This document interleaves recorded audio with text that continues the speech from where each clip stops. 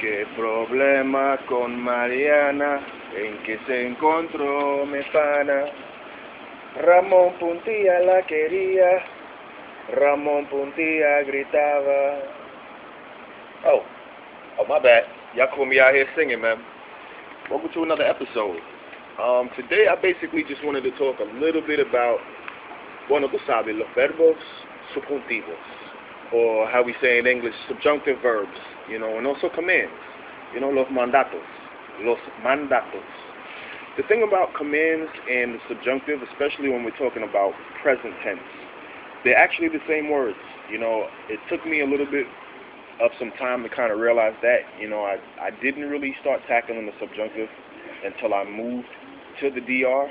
I have my books. I didn't really just pick it up in the street. I definitely did do some studying to get that. But, the thing that I realized is if you can learn one, you can definitely learn the other, and especially if you're learning usted commands first, it'll definitely help you out. For example, let me give you a word, like telling somebody eat, just eat, coma, right? That's a command, coma usted. But if I wanted to turn that into the subjunctive, all I would have to do is just add my emotion in front of that, For example, I want you to eat.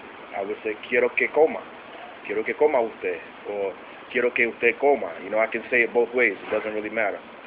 And when you're dealing with somebody who's closer to you, as you might have learned, tú usually takes an S at the end of their verbs. So the same way that I would say, quiero que usted coma, I would say, quiero que tú comas. I would just add an S to the end of that. And that goes for any verb that you can imagine, Let's take speak or say.